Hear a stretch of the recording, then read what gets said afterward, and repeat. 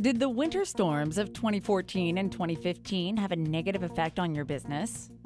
According to economists, the weather vortexes and massive volumes of snow cost the U.S. economy hundreds of millions of dollars.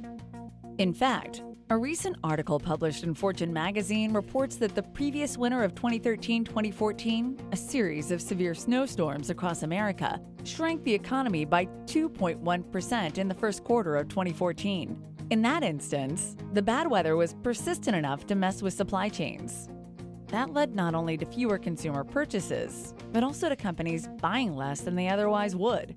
Universal Funding's president, Kyle Bergstedt, explains, "This past winter was tough on the Northeast and the businesses operating in that region. So it's no surprise that the companies recently seeking our cash flow services are based in that area." Many businesses limped through the season and are now ramping up production and need financing to shore up cash flow reserves.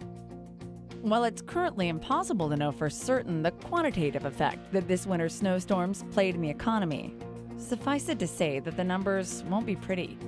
If the bad weather was persistent enough to affect supply chains and inventory, then Q1 losses may very well mirror the previous year's shrinkage.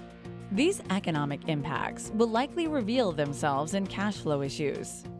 When cash flow is low, invoice factoring is a fast solution to shore up working capital and production. If your business was impacted by the winter weather, let Universal Funding help you get back on track. Just give us a call at 1-800-405-6035 or visit universalfunding.com today.